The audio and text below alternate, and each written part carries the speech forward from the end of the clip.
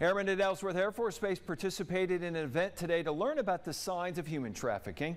Airmen teamed up with the West River Human Trafficking Task Force in the Red Sand Project. Participants each took a bag of red sand and filled the cracks between the sidewalk in front of the Ellsworth's Rushmore Center. The process encourages people to look out for those who fall between the cracks and become victims of human trafficking. The event also featured speakers from the task force discussing how people can spot and report suspected traffickers.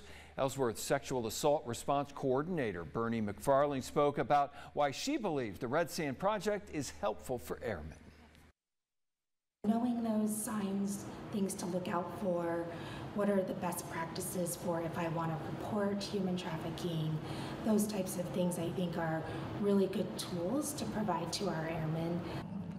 This was the first Red Sand Project to take place at Ellsworth, and members of the West River Human Trafficking Task Force said they wanted to teach airmen about trafficking awareness because they tend to travel frequently. We'll hear from a task force leader tonight on Black Hills Fox the 6.